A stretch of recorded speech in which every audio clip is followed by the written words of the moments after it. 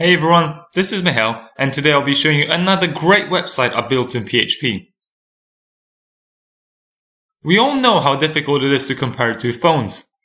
You're given tons of information about their specs, and you need to figure out what's relevant to you.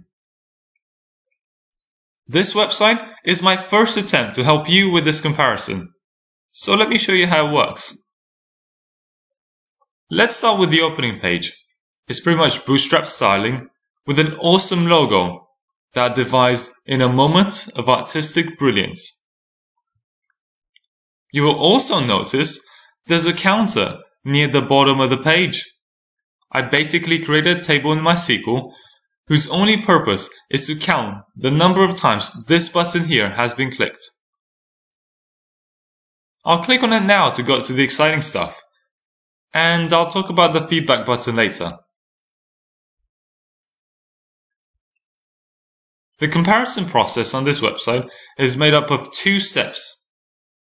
The first one is to select how important each of the following 10 phone features is to you: price, camera, performance, modernity, internet speed, battery,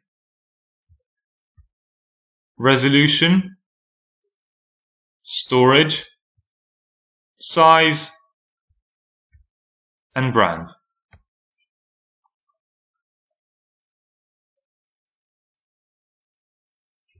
You'll see some very useful tooltips, like this one, or this one. Okay, maybe not. How about this one? Yes, there you go. By the way, I developed this amazing slider using the Bootstrap Slider JavaScript and CSS plugin. Okay, a couple more points. When it comes to size, you can select whether you want small, medium, or large. The tooltip will indicate what each of them is equivalent to. Finally, at the brand question, you can type in a part of the brand's name to get a drop-down with suggestions. Say in this case we'll go for Apple.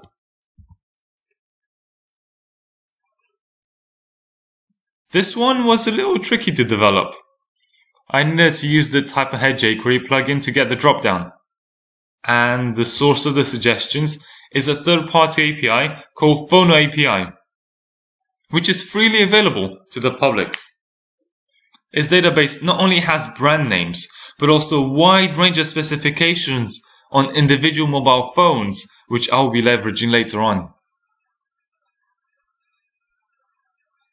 Alright, so once I've answered all these questions, it is time to move on to the second step of the comparison process, which is to select the mobile devices I'm comparing. This is pretty straightforward. You start typing in the name of the phone and you select it from the drop-down. One example in this case will be Apple iPhone 7.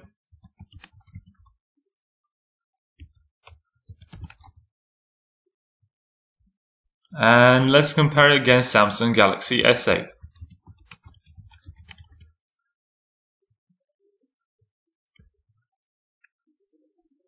As with the brand input in the previous page, I have a type ahead jQuery call linked to the Phono API.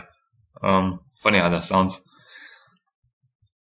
I then click on the See Results button. And wait for it. Voila! The website advises me which of the two phones is better suited for my needs. You'll then see below a comparison by the 10 attributes from the questionnaire, which basically forms the basis of the recommendation. It looks like Samsung was a clear winner in this case. All the phone specs are pulled from Phono API. The price, on the other hand, is obtained from Amazon using a web scraper I built on my own. Some features like the price and modernity are very easy to compare.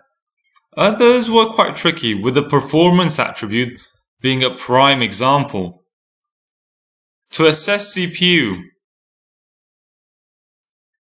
I created a regular expressions parser, which looks at whether the unit of measurement is in megahertz or gigahertz. And then also checks whether there are multiple cores, like quad-core or octa-core. The result of each of these assessments is then given a weighting based on our answers in the questionnaire page to reach the final recommendation. So that is all about the main functionality. Now on to a few smaller pieces. You'll notice a couple buttons appearing in the top section of the page now, right before the feedback button. These buttons enable you to revisit the 2 steps in the comparison process in order to update the final recommendation. Say, for instance, you only want to change your preferences. You click here, and then say you actually value camera a lot, and price not that much. Maybe also modernity, let's say it's important, and brand is even more important. Okay, so now that you change your answers, you can go straight to the results as the website remembers the phones you selected. Fortunately, Samsung is still a winner.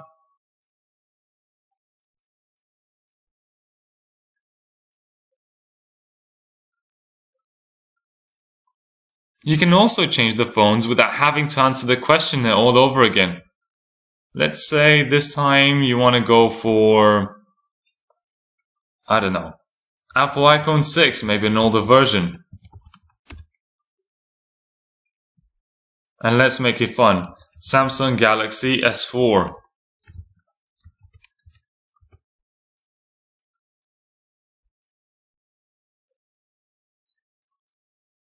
And again, you click the See Results button without having to answer the questionnaire all over again.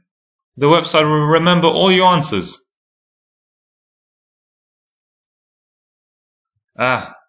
Samsung still a winner.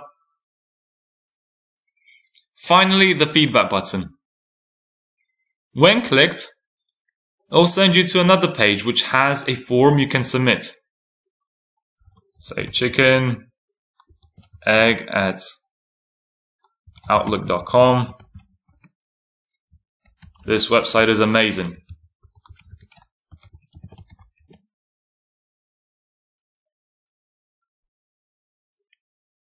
Once you click submit, the form is registered in the MySQL database, which I can then have a look at. So that is the end of my presentation of the website. As usual, I have included in the comments section a link to a GitHub page which stores all of the code. So thanks very much for watching, and hope you found this interesting.